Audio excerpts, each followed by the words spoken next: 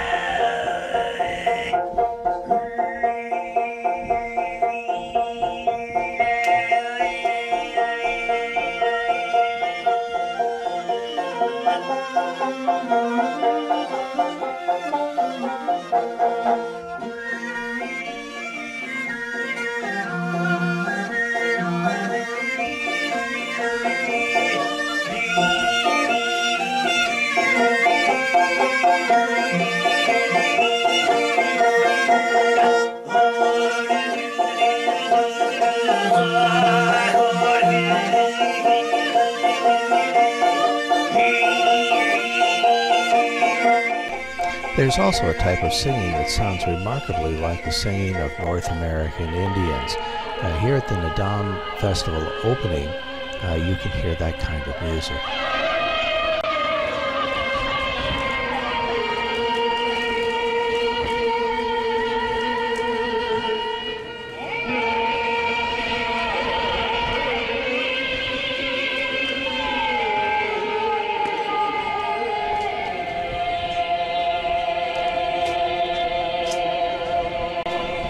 Much of Asian history can be interpreted as a conflict between the culture of the ranchers, represented here by the Mongols, and the culture of Chinese farmers.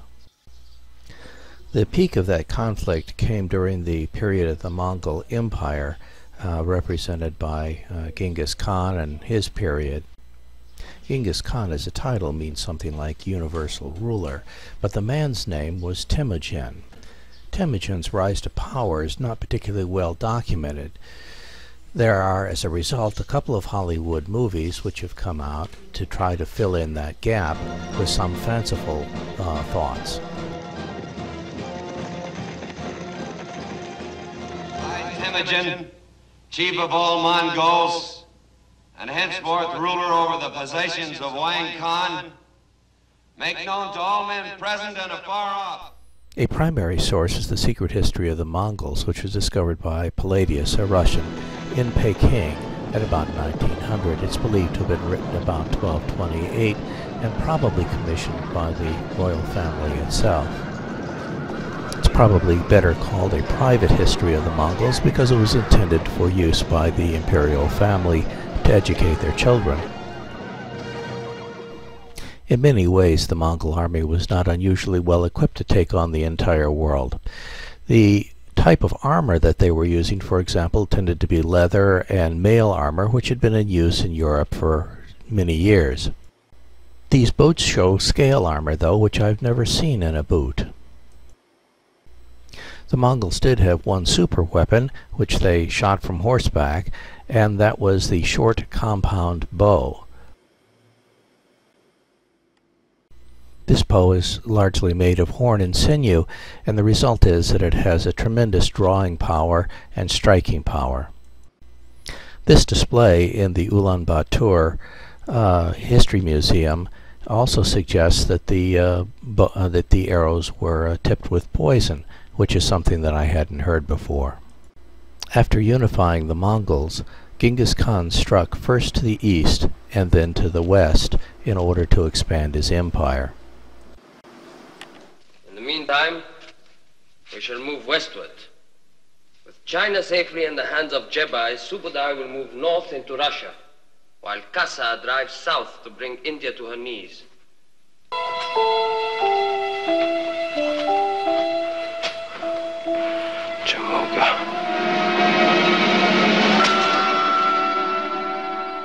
In the next few years, the Mongol hordes of Genghis Khan seized all of China north of the Yellow River, carved its way across the Ural Mountains into Russia, and plunged southward across the borders of India.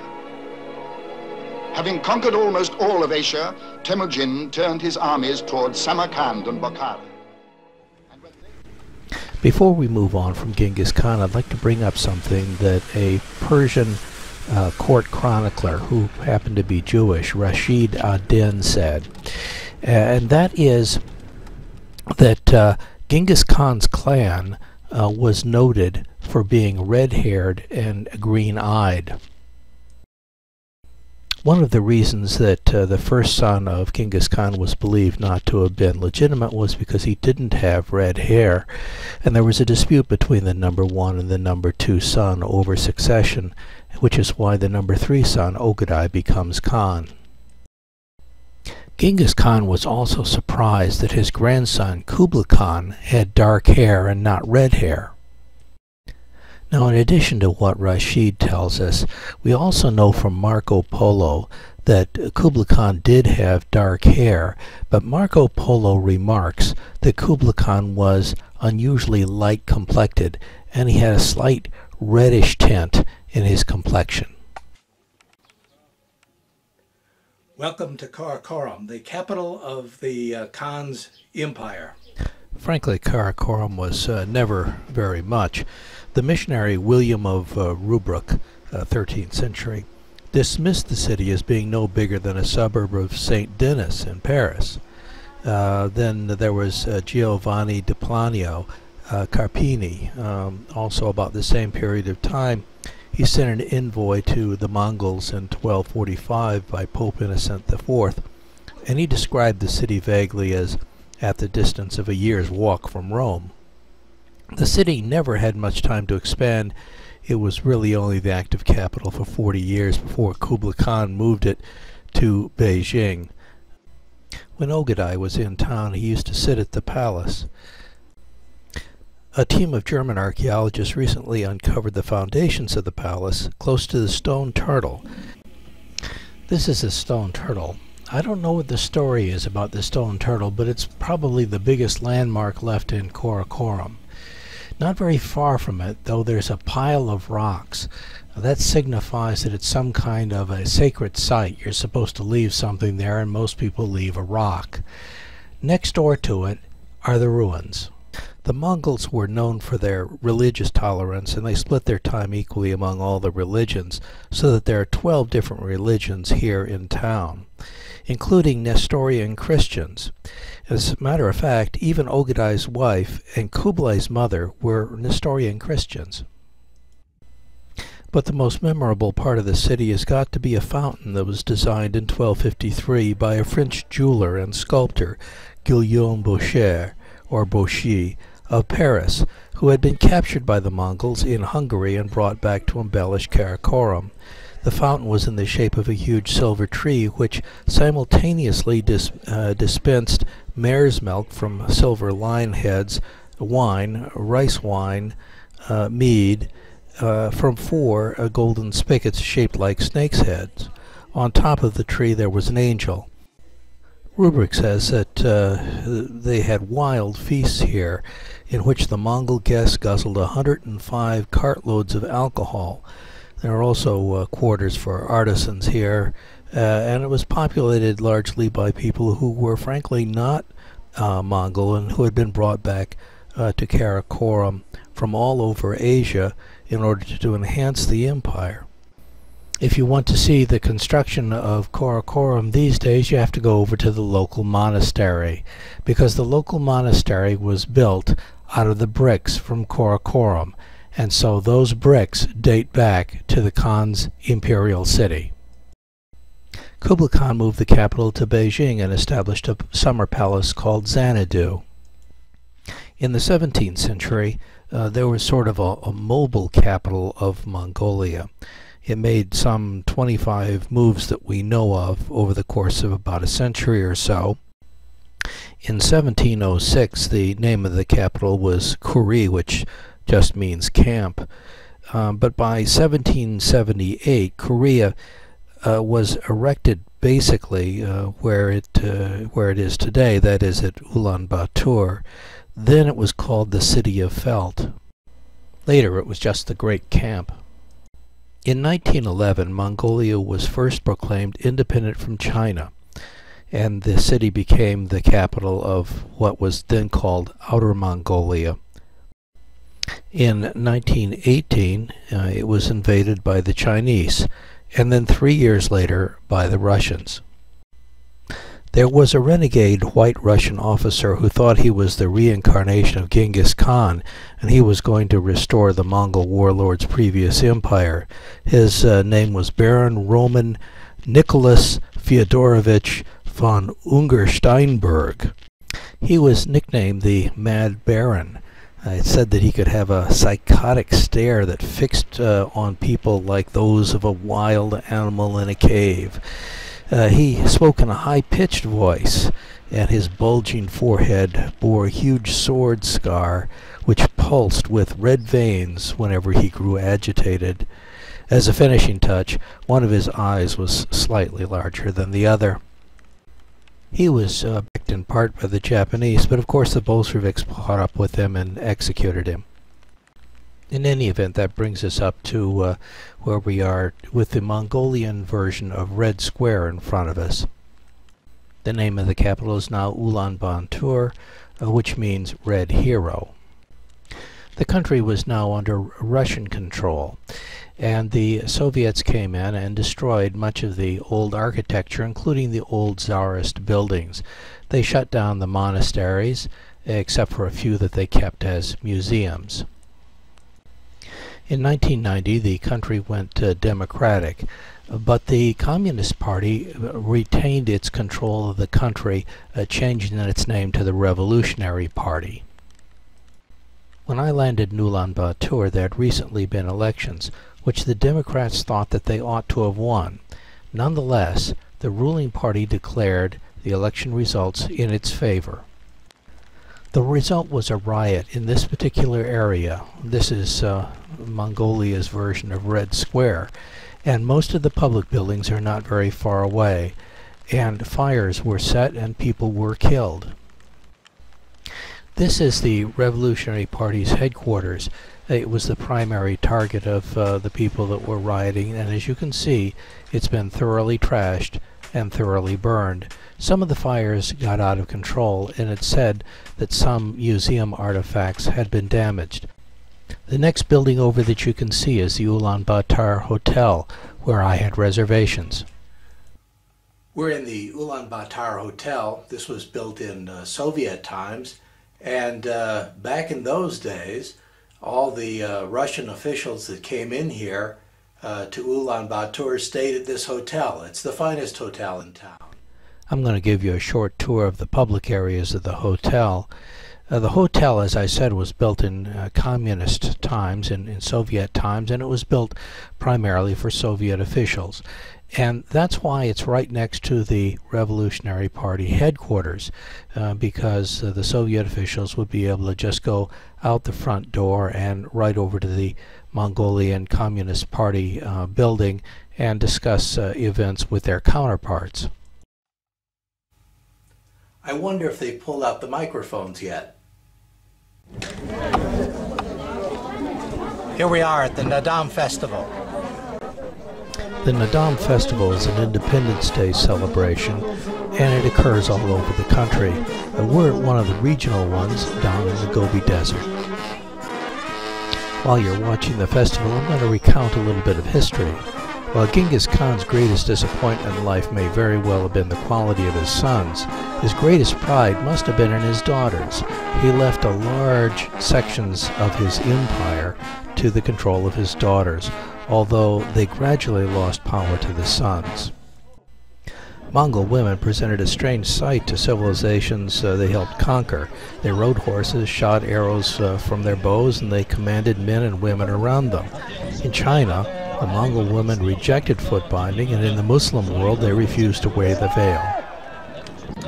At Ogedai's death, his wife assumed complete power, and she replaced the ministers with her own, the most important of which was a woman named Fatima, a Persian captive from the Middle Eastern campaigns.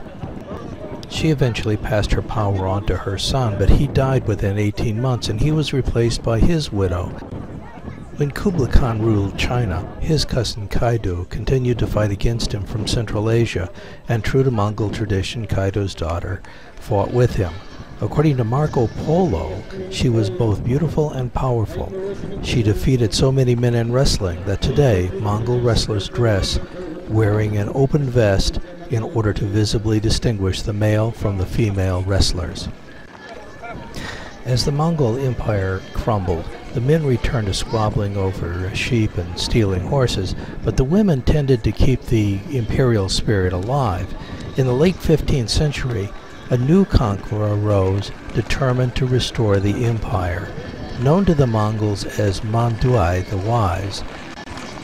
She took the battlefield and united the scattered tribes into a single nation. She fought even while she was pregnant, and once injured while carrying twins. She and the twins survived, and her army won the battle. Manduai left behind 7 sons and 3 daughters, but the era of the great warrior queens of Mongolia had passed. So much now for history. Let's get back to the wrestling match here. What we have in the match is a series of single competitions between 2 individuals. When one individual is thrown to the ground, he loses. The other has a cap put on his head and is declared the winner, and he does what's called the eagle dance, which you see here. It's probably as much posturing as you're going to see anywhere. From that point, he proceeds over to the judge's bench, where he receives all the rewards that are due to the winner, which includes a bowl of fermented mare's milk. I've had fermented mare's milk. It's a thin milk. It's sweet, and it has about as much alcohol in it as beer.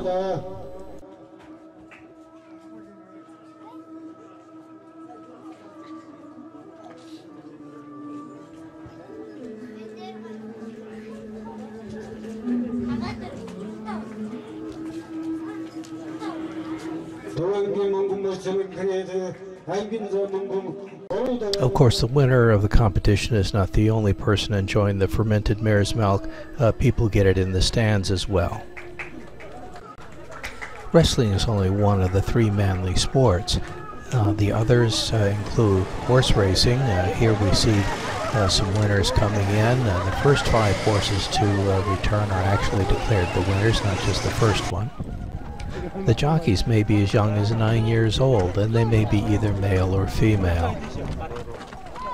Something, though, that is quite different is that these competitions are set up according to the age of the horse. The horses run as young as yearlings, and the older the horse is, the longer the distance it's going to be running with its similar group of horses. Those horse races may go on for the oldest horses as long as 30 kilometers. That's about 20 miles. Did you notice that one of the horses came in without a jockey? The jockey was lost several kilometers ago, but the horse came in anyway. At one point it was leading the pack, but when it crossed the finish line it came in number 2. Now, a horse that comes in without a jockey is not disqualified. It's still a winner. The only thing that happens is it's placed back 1 place. So because it came in second place, it would be given a 3rd place finish. Winning horses are given a blue ribbon, like they are in many places, except this is a really big blue ribbon. In addition, they're going to be curried down and taken care of immediately after the race. This horse is being filmed for local TV broadcast.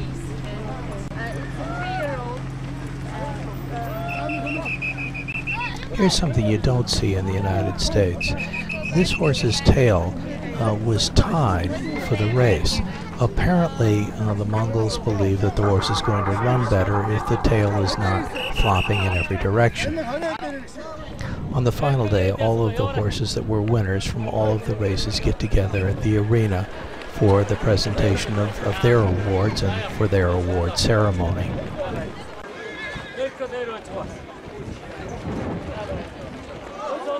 The third of the manly sports is archery. Here we're stringing a bow, breaking it across the knee to bring the string up. The power on the men's bow is about 70 pounds.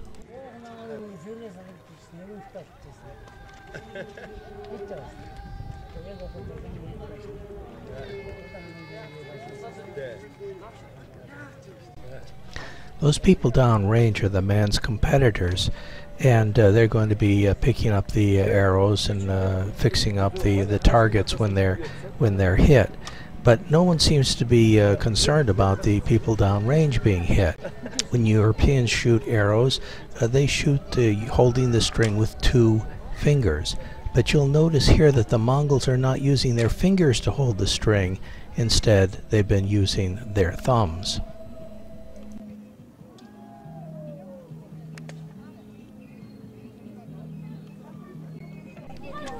Like with horseback racing, there's no problem with women or even children competing on the archery event.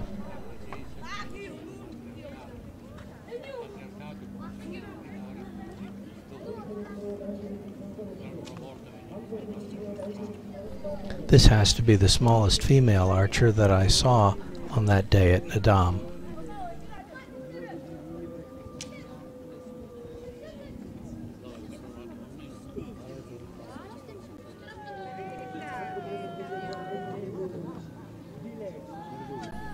We're going to be moving now from the Naadam Festival to Roy Chapman Andrews and the 1920s expedition which he led for the American Natural History Museum into the Gobi Desert.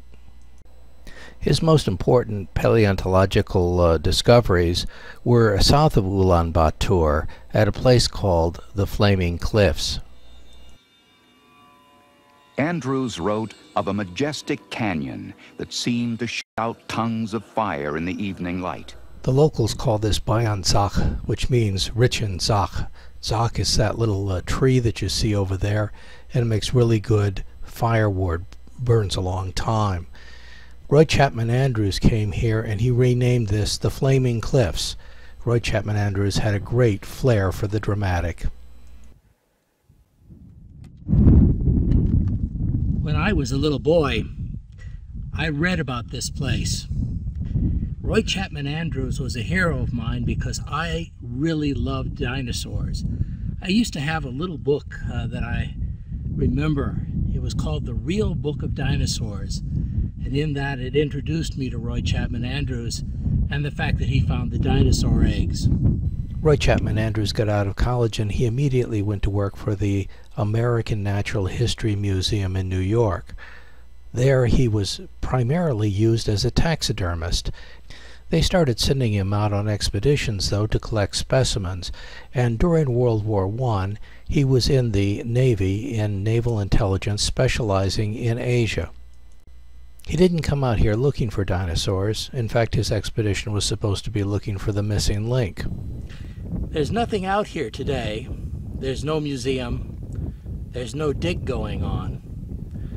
We're out here just to see what he saw and the terrain that he saw. And there are still fossils being washed out here. There are fresh ones all the time. Something to keep in mind is that these were wild and lawless times in Mongolia, with revolutions all around the country. Roy Chapman Andrews was not a paleontologist. In fact, he wasn't really much of anything. He worked for the museum, the American Museum of Natural History. And he was the leader of the expedition, but he had no scientific background. And what they were looking for was not dinosaurs, it was not dinosaur eggs. Back in the 1920s, they were looking for the missing link. Now, the reason they thought the missing link might be here is because they had found some skeletons of Peking men not too far away from here, about 300,000 years old. And they thought perhaps the missing link between apes and humans was someplace in this neighborhood. There was a theory that the animals, the mammals, had all dispersed, evolved and dispersed out of Central Asia. It was very popular at the time, and they figured that if all the other mammals had, people had too. Roy had divided up his team into two segments, a camel caravan that ran the supplies up to the group, and the other one was a set of Dodge cars and trucks which ran throughout the desert looking for what it was that they were searching for. Now, one time Roy was pretty much separated from most of the rest of his party. He was out in a vehicle by himself, and he happened to notice some men approaching on horses with rifles. Now, the only people that had rifles out here were bandits, and so not knowing what else to do, he hit the accelerator, charged them, firing wildly in every direction, scaring their horses and the bandits away. While this approach was successful, at least in this particular case, it does make you wonder. I wonder if those really were bandits. The expedition began to find a lot of Protoceratops fossils. Notice how similar these are to the griffin. It's possible that this is the origin of that animal. It's a specimen of Protoceratops. This dinosaur was first discovered by Andrews' team in the 1920s. They named it Protoceratops andrewsi, Andrews' first horned. But of course it's the dinosaur eggs that had everybody excited, and the fact of the matter is that the paleontologist that was working on the expedition just about fell down the cliff and accidentally ran into the eggs for the first time. The expedition had found so many Protoceratops that it pretty quickly leaped to the conclusion that these eggs were the eggs of a Protoceratops. That turns out to not always be the case. In one situation, they found a dinosaur close by the nest, but it wasn't a Protoceratops, and so the expedition came to the conclusion that this dinosaur was attempting to rob the nest of a Protoceratops, and so they called the animal Ovioraptor, egg thief. It now turns out that the eggs were not those of a Protoceratops. They were instead those of the Ovioraptor, the animal that they thought was trying to rob the nest. Actually, it turns out to have been it was the mother of the nest trying to protect her own eggs. Roy Chapman Andrews was a great promoter, and after a period of time he got himself promoted into the position of director of the American Museum. But that job, unfortunately, did not last long. A lot of people say that Indiana Jones was patterned after Roy Chapman Andrews, and that might be true. There's one thing that everybody knows about Indiana Jones, and that is he's afraid of snakes. Roy Chapman Andrews also was terribly afraid of snakes. One time he camped out into the Gobi, and for some reason vipers started coming into the camp, coming into the tents at night. And everybody was staying up all night trying to keep the vipers out.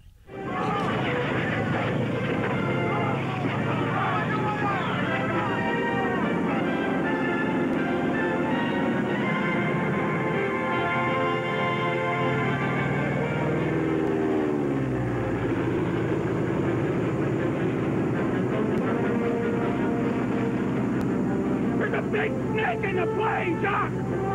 Oh, that's just my pet snake, Reggie! I hate snakes, Doc! I hate them! Come on, show a little backbone, will ya?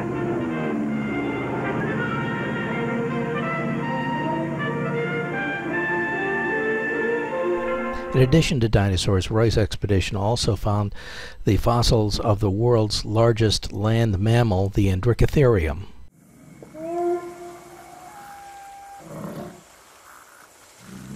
Out of the darkness emerges a 12-ton giant. A fully grown male stands over 7 meters tall and weighs in at 15 tons. That's equivalent to 8 modern rhinos. No other land animal even comes close. The violence of the Soviet and Chinese revolutions eventually made it impossible for Roy Chapman Andrews to continue making his expeditions. Plus, there was the Great Depression that came along, and the money for these kind of expeditions quickly dried up. But with the return of democracy in Mongolia and a certain amount of stability in the country, a number of museums have started coming back, including the American Museum. The exhibit that you're looking at, it was recently discovered. It's a velociraptor made famous by Jurassic Park that's locked in a battle with a Protoceratops, the kind of dinosaur that Roy Chapman Andrews was discovering so many of. The Protoceratops has the arm of the velociraptor locked in its jaws, and that's how they died. Remember the raptors from Jurassic Park? They were much bigger than this velociraptor you see a skeleton of.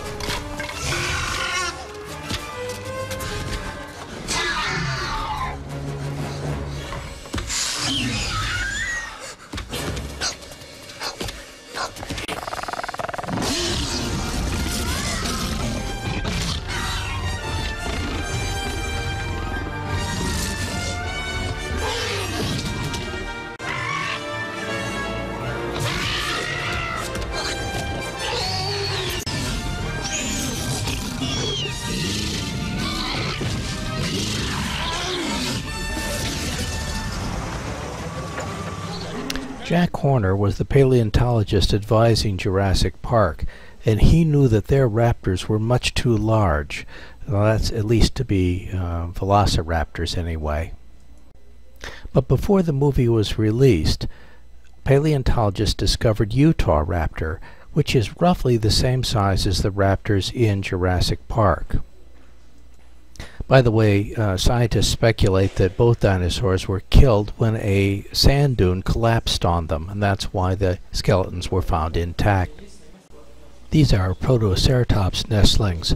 Obviously, these were killed by some natural event, all at the same time, so that they were found in the same nest. The large skeleton in this room is the Tabasaur. The Tabasaur is very closely related to Tyrannosaurus rex. As a matter of fact, it's normally considered to be within the Tyrannosaur family. One of the reasons for that is because of something unusual about Tyrannosaurus rex. It only has 2 fingers. The Taubasaur, notice, also only has 2 fingers on each hand. By the way, when I was at the Flaming Cliffs, I ran into 2 huge owls. They had a wingspan of about 5 feet across, and their nests, you can see one of them here, looked kind of like eagles' nests. We found actually 2 of those nests, and we found debris of hedgehogs. We believe that the owls had been eating the hedgehogs. Well, it's the end of my day at the Flaming Cliffs. I'm going to have to end my conversation about Roy Chapman Andrews and dinosaurs and such. But what I would like to do now is I'd like to turn and talk to you about some of the animals that are currently living in the Gobi and which I ran into. Those 2 really big owls that I ran into were probably long-eared owls. They're the largest owls, I think, in the neighborhood. But they're not the only ones. This is a teeny little owl, a little burrowing owl, and it is officially called the little owl. I thought this guy was about as cute as a button, and he was very accommodating by letting me stay and watch him for about as long as I wanted to do that. This wasn't the only little owl that I saw. I saw another one inside a monastery. He was living kind of like a barn owl up in the rafters above the monks who were practicing their chants.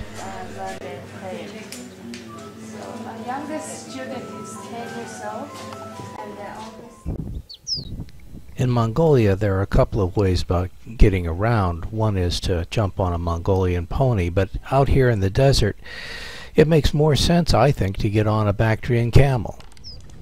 Most of the Gobi isn't covered by dunes like these, but as we focus in on the top of the dune, notice that the sand is moving.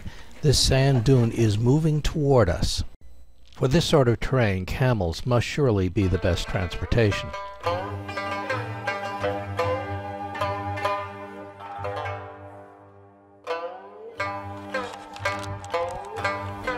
Hey.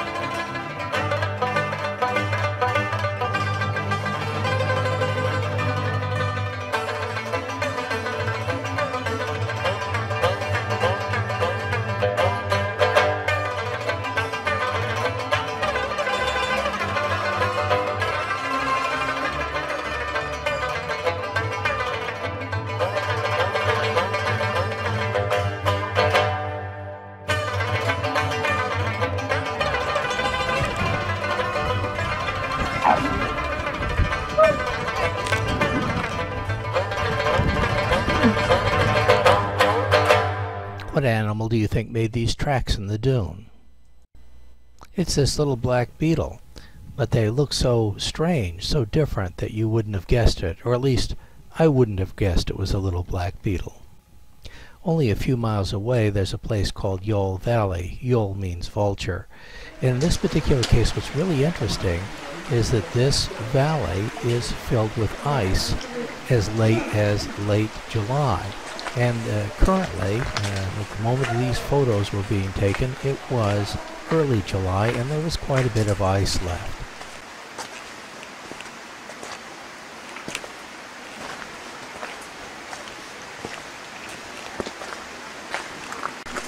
In the winter, the ice builds up here very thick, as much as 30 feet thick. And the reason it doesn't melt much during the summer, of course, is because it is in a valley, and early in the morning and late in the afternoon, the sun cannot get to the ice.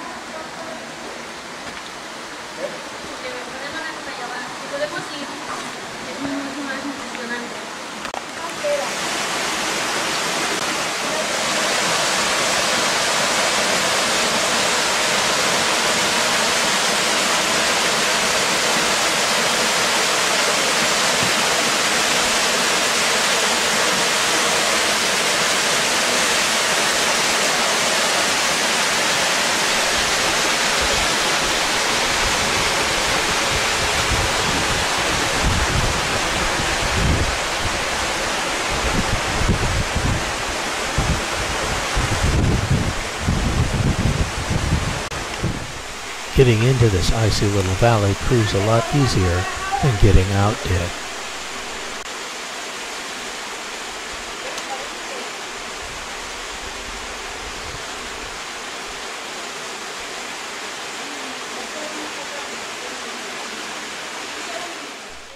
This is one of the commonest little animals that I saw. There must have been dozens of them that I saw on the trip in various places. And for the most part, they move very rapidly for a few feet, and then they stop. And when they stop, they tend to be very photogenic. They seem to be, once they get used to you, quite willing to have their pictures taken. When I first saw it, I thought that it was a scorpion. Because of the way that it moved and the way that its tail was held, like it is here in this particular clip. One morning when it was quite cold and the lizards were rather sluggish, I was able to catch one, and this will show you just how big this monster is. He's a teeny tiny little lizard, only about 4 inches long, and that includes the tail. He got so comfortable in my hand, I think he was getting warm, that he didn't want to leave, and so when I opened his hand, he didn't jump out like I expected him to, and even when I lowered him all the way down to the ground, it took him a little while to decide that he wanted to leave. During bad weather, these little lizards tend to live in burrows that can be about 3 feet underground. The males are territorial, and the females produce 2 clutches in a year, up to about 4 eggs apiece, depending on the food supply and the rainfall. These things are said to be the primary prey of the Gobi steppe eagle, but I would think that it would take a bunch of them to make a meal. More likely owls and smaller birds probably take these things pretty often.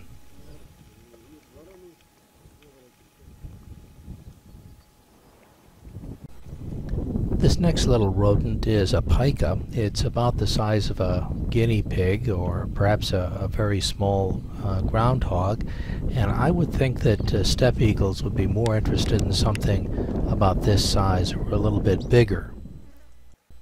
I would expect that the one that you're looking at is a female gathering materials for a nest. These video shots were taken in the Old Valley, and normally these things move so rapidly that you really can't get a bead on them with the camera and get any kind of good shots. But this was in along a trail, and I figured that there are so many people that come down this trail so often that these little pikas are pretty much used to people by now. We're moving on to some night shots that I took. I had asked the driver to stop when he saw a little hopping rodent that I had seen, and that's what he's done here. And I've gotten out of the vehicle and I'm walking forward to see if I can possibly identify just exactly what it is. This is quite possibly the most unusual video footage that I got on the trip. This is a long-eared jerboa. Now they tend to stay in sand-filled valleys with some low brush around them, semi-desert areas. And they're found in places where the plateau is cold and high, as it is here. The long-eared jerboa is layered with short hair, and its upper parts have a combination of kind of red and yellow, with the belly being kind of white, while the feet tend to be covered with little bristly hairs. These are small jumping rodents. In Australia you'd call them kangaroo rats. But here they're jerboas, and the long-eared jerboa can be distinguished from other jerboas by the enormous ears, which are about 1/3 larger than its head. Now very little is known about this species. Other jerboas are presumed to be primarily nocturnal. We assume that this one is as well. During the day they tend to stay in underground burrows, which they dig themselves. Little owls are probably one of the most common predators of these jerboas. There's one thing you might find interesting. Those large ears may help it to locate flying insects. The jerboas, the long-eared ones at least, are capable of eating flying insects. The long-eared jerboa can hear the insect and then jump up quickly and catch the prey while it's flying. Those long ears also suggest something else, and that is that these long-eared jerboas are probably communicating with each other using sound. Another way of communicating probably is just the same way that their relatives do, and that is by engaging in something called dust bathing. There's a kind of a chemical communication in the dust bath. This next animal is the ibex. It's a kind of mountain goat, and this one is coming out of a cave where it had been staying during the day. It's getting to be evening. The sun is going down, and we're very close to a watering hole, and that's why we stopped at this particular case, because we assumed that the goats would be coming out here. The males can grow large, slightly curved horns that can exceed about 24-25 inches in length in the older animals anyway. Special hooves make them excellent climbers. They can frequently go up very precipitous cliff areas. They have a brown coat and a distinctive beard and a silvery back. They tend to feed on grasses, shrub, and lichen. This is a ground squirrel in the Yole Valley, very close to where we found the pika that we photographed. But there is a difference between this and the pika, and that is the ground squirrel does have a much more substantial tail. It's also slightly smaller, but otherwise there are a number of similarities. This ground squirrel, well, you can think of that as a prairie dog if you like. This next animal the locals refer to as taki, but you may know it better as Przewalski's horse. This animal was found throughout Mongolia at one time, but the last sightings of it in the wild had been about 1969 or so. Since then it was declared extinct in Mongolia.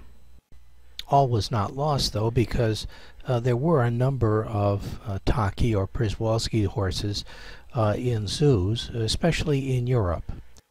Gradually the intent formed in Europe to reintroduce these horses into Mongolia.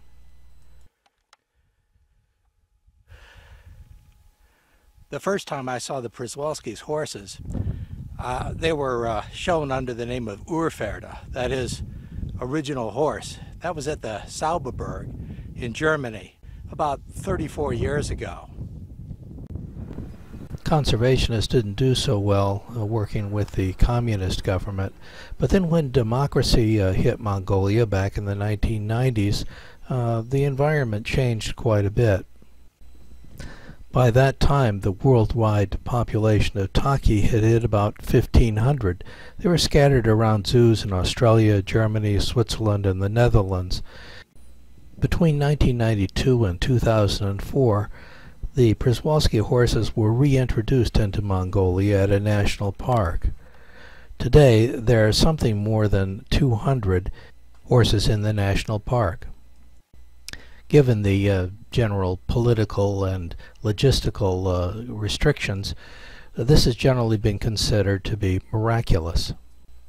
The name Przewalski's horse, as opposed to taki, comes after a Polish explorer who first discovered the horses in about 1878. I think he may have also been a Russian general of some kind. In any event, now all of the taki or Przewalski's horses are descended from a bloodline of just 3 stallions. The result is there have to be computerized bloodlines established. These are the last truly wild horses left. These are the forerunners of the domestic horse, and these are the ones that you generally see depicted in cave paintings in France. These horses used to roam around all over Europe as well as Asia. These are not just horses that have been allowed to become feral. This is a separate breed. Domestic horses have 64 chromosomes, whereas the Przewalski's horse has 66. Notice the dark stripe down the back, and if you focus on the legs, you can see that there's a kind of striping that reminds you of the stripes on a zebra. Przewalski's horse can crossbreed with a domestic horse, and it produces a crossbreed that is a fertile offspring, unlike a mule, but this fertile offspring possesses 65 chromosomes, unlike either the Przewalski's horse or the domestic horse. Now this brings up a problem. In with the Przewalski's horses, I've seen Mongolian ponies, domestic horses, and the result is that they are almost certainly inbreeding. That inbreeding could threaten the future of the Przewalski's horse in Mongolia. Today, the world population of Przewalski's horses is about 1,500. About 250 live in the wild. The absolute first European to report seeing these horses was Johann Schlittberger, who was on a trip to Mongolia as a prisoner of the Mongol Khan back in the 15th century. This animal very nearly died out in 1945 because there were only two zoos that held them, Munich and Prague. This animal is a marmot. It's a ground burrowing rodent about halfway between the size of a groundhog and a beaver. When it sees a predator, it tends to take up this position. It's looking to see what we're doing and whether or not it ought to run. Frankly, in the case of most of the Mongolian locals anyway, it ought to run. And the reason is because this thing is on the menu. If you want authentic Mongolian barbecue, this is it. And what you're looking for is what in English we call blowtorched marmot. Yes, indeed. The first thing that you do is you pull out the innards, and then the carcass is stuffed full of scalding rocks. Next, the neck is cinched up with wire. The bloated animal is then thrown on the fire, or blowtorched, to burn the fur off the outside, while the meat is cooked from within. The finished product vaguely resembles a balloon with paws. Like most things involving a blowtorch, this is true man's work. Incidentally, this animal may be responsible for the bubonic plague, or Black Death, that covered Europe. I found this pastoral scene of goats and sheep at sunset to be irresistible, and I started filming it. However, I was fairly close to the gear, the yurt, as they say in Russian, and the family dogs thought that I was getting a little too close. Mongolian dogs can be very aggressive, but I held my ground. The Lonely Planet Travel Guide has 10 survival phrases. The first one is, hold your dog in Mongolia, but of course I couldn't remember it when I needed it.